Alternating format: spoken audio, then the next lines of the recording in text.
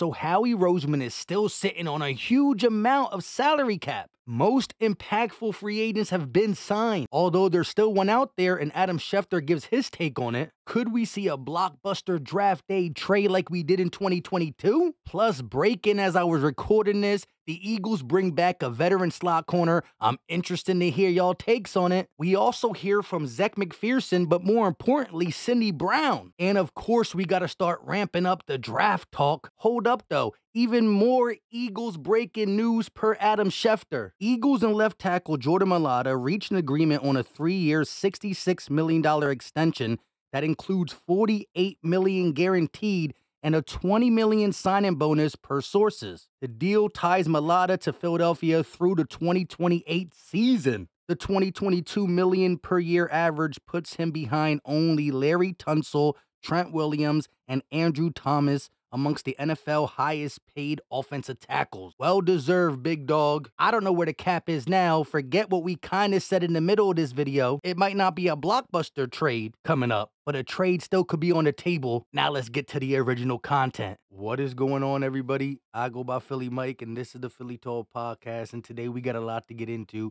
But before we do that, Eagle Nation, can I ask y'all for a quick favor? Help your boy out. Hit that like. Subscribe if you are new, and turn on that notification bell so you don't miss the videos. So let's start today's video with the same question I asked to Twitter. How many sacks do you guys believe Bryce Huff will have in 2024? I need to hear those predictions. Remember, he led the NFL the last 2 seasons in pressure rate. Now, he only played 47% of the snaps, but that's still impressive, especially when you add 10 sacks while only playing 47% of the snaps. I think that's very impressive, and the Eagles didn't pay him $50 million to play 47% of the snaps. I think he's going to be playing 70 to 80%, and honestly, maybe more. However, I do believe the Eagles really want to have a true rotation, 4 solid pass rushers. Will we need the draft to do it, or could BG give us one more year like he did 2 years ago, playing the same 40-something% of the snaps and getting double-digit sacks, while Nolan Smith in year 2,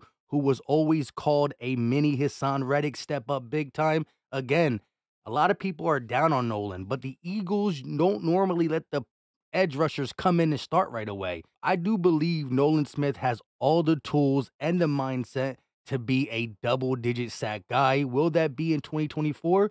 We're going to have to wait and see, but I've been a big believer in Nolan Smith, and I'm not off it. He ain't show me nothing wrong. He just didn't get the right amount of snaps. And Howie Roseman did say at the end of the season he regrets not playing Nolan Smith more. So we're going to see what happens there. However, we got some breaking news. As I was recording this, Adam Schefter tweeted, Eagles reach an agreement on a 1-year deal with cornerback Avonte Maddox per sources. Some Eagle fans ain't going to like it, and I know the injury history has been bad. I'm not here to say it hasn't. But besides last year, when he was healthy, he was productive. In the past, we were counting on him as a starter. With the way the roster looks, plus the draft ahead, he can just be a solid depth piece if needed. And I bet you it's a very cheap deal. Numbers haven't came out yet. It will come out soon enough. So when you put it all in perspective, I think it was a solid move by Howie Roseman. But best believe the Eagles are not done. Shout out to Jimmy Smith. On the road to victory. He got the exact numbers. I forgot what they were. But the Eagles have over 30 million, 31 and some change million in cap space. You think we're just going to let it ride? Now, the draftees might cost somewhere between 4, 5, 9 million. I don't know. We'll get to it when we get to it. And a Devonta Smith extension is expected by a lot of Eagles beat writers and fans. But remember, as we talked about it in the past, a Devonta Smith extension doesn't affect the cap now. It does in the future, but we're not here to talk the future. We're here to talk now. So 30 to 31 plus million. Maybe Howie Roseman got a big trade and pay a guy up his sleeve. Whether that's in the secondary or on the D-line, I honestly expect a big-time trade and sign similar to the trade at the draft for A.J. Brown. Now, I'm not saying it's going to be that big or it has to be at the draft. It could be before, it could be at the draft, but it could be after. But 30 plus million, yeah, how we keep some money on the side for a trade deadline acquisition if we need it. but that's still a lot of cap space. Because when I look at free agency, there's not many guys out there that the Eagles should and would spend money on, except one, Justin Simmons. And I feel like we talk about him all the time. 97.5 The Fanatic asked Adam Schefter about it yesterday, and this was his exact words. I don't think they would based on the logic with Reddick, meaning why pay a 30-year-old when you didn't pay Reddick? Although the money's big time different. But if Justin Simmons came in at a price that was friendly, would they do that? Maybe, yeah. I'm making this up, but what if it's a 1-year deal worth some friendly number? Would they do that? Because everybody's inquiring about Justin Simmons. Going into free agency, he was ranked 20th or 22nd as it pertains to the top 100 free agents. I'm talking all positions. I think just safeties, he was ranked 3rd or 4th. I don't understand why he's sitting on this shelf this long. That price tag must be too high, but like we always talk about, whether it's the Eagles or another team, the longer he sits, the more the price comes down. And if he sits past the draft, it's going to come down even more. So I'm very interested to see how all this plays out as it pertains to Justin Simmons. Now, before we get to some draft talk and 2 interesting top 30 visits, plus we get an update from Zech McPherson and Sidney Brown on their injury status, you gotta hear what Sidney Brown says. Let's hear a word from our sponsor. BetUS, America's favorite sportsbook and casino. Live betting and racebook. We're celebrating 30 years with a historic offer. A 125% sign-up bonus on your first 3 deposits. Plus 10% gambler's insurance. Get started today. BetUS, where the game begins. Go check out BetUS. If you use the link in the description, you get 125% off your first 3 deposits. Let's take a look at some more futures because they're always adding. So, of course, they got draft stuff. They got player stuff. But now they got the teams things up here, and we can see what the over-under is for wins for the Eagles. 10.5. Of course, I already got it plus 110. I'm going to lock it in, put 50, put something on it.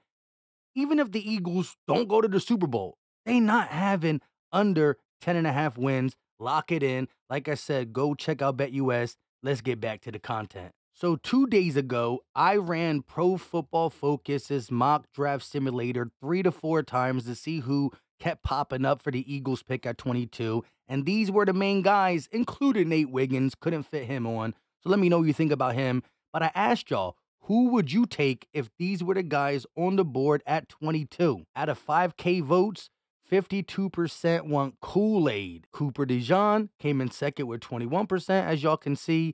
Jackson Power Johnson at 15%. He comes in third.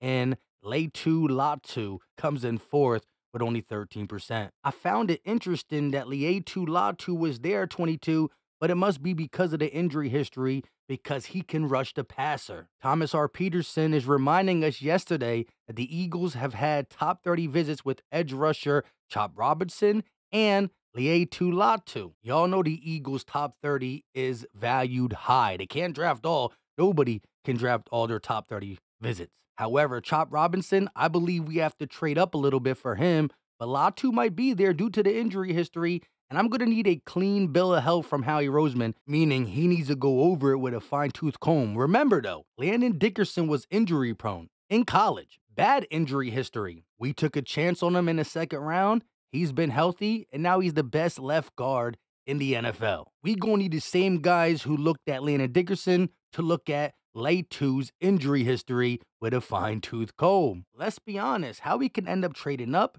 trading back. He plays shoots and ladders, and like I said early in this video, what if there's a big draft, trade, and sign? And we can't sleep on pick 50 and 53. These are guys we're going to count on as well. Moving on to Zech McPherson and Sidney Brown clearing up their injury status. I'll be ready for this upcoming season, so that's what I'm really excited about, being back on the field with the guys and this new year, this new team, so it's going to be a fun year to watch. I feel amazing. I mean, I can start working out for you right now if you really want me to. No, I feel great. You know, I've been kind of in and out of Philly. You know, I worked with a lot of the trainers back at my home school in Illinois, and Jerome and Tom and the crew here has been working real hard with me. So I feel like I'm miles ahead of where I should really be, and I will be ready for when the season comes around. Looks like they'll both be back. I don't know what role Zech McPherson will play for the Eagles, but I expect Sidney Brown to continue to grow. I love his tenacity on and off the field. Like, look, he could have just said he's coming back to start the next season, but he's willing to work out in front of the reporter.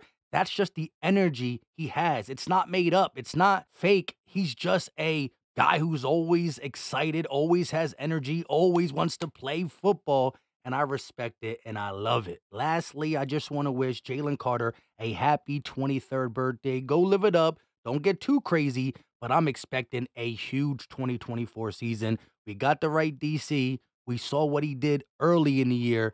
This guy is going to have a huge year, too. Soon, we're going to be talking about Jalen Carter with double-digit sacks from the D-tackle position, and we saw him already used differently last year. Inside, outside, full rush, speed rush.